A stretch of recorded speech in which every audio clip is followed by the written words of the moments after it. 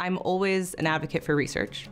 So do your research, look into it as much as you can. If you can, I would always advocate for coming to visit the campus. I think I've heard so many stories of people coming to Guelph and then deciding to come here. My name is Megan Funamavra. I am a fourth year in the Bachelor of Arts, and I'm a theater major.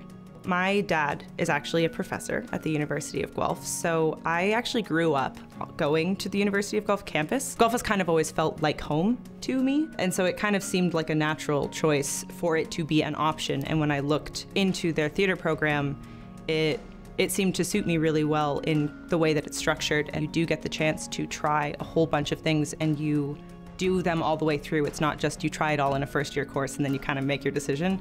You get the chance to try lots of different things, and I got to specialize in acting and writing and tech and directing and design, and that was something that was really important to me, that I wasn't limiting my options going into it. One of the things we learn from our students is they don't come in knowing, for many of them don't, knowing exactly the career path they're going to take.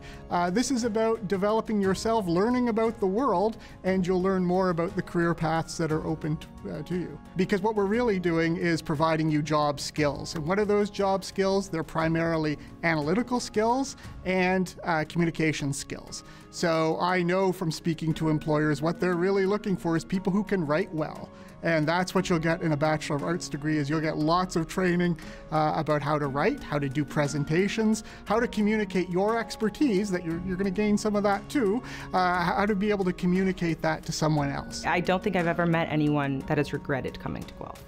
It is the kind of place where you are as much responsible for your learning as the people you are learning from. You can really find your people here, and I think most people that decide to go into the arts, whatever facet of it, are the type of people that really need a community to thrive, and the community I have found on Guelph is one that I would not pass up for any other institution. And so, why not try here? And why not try and find a community here? Because somewhere is only as good as the people you're around, right?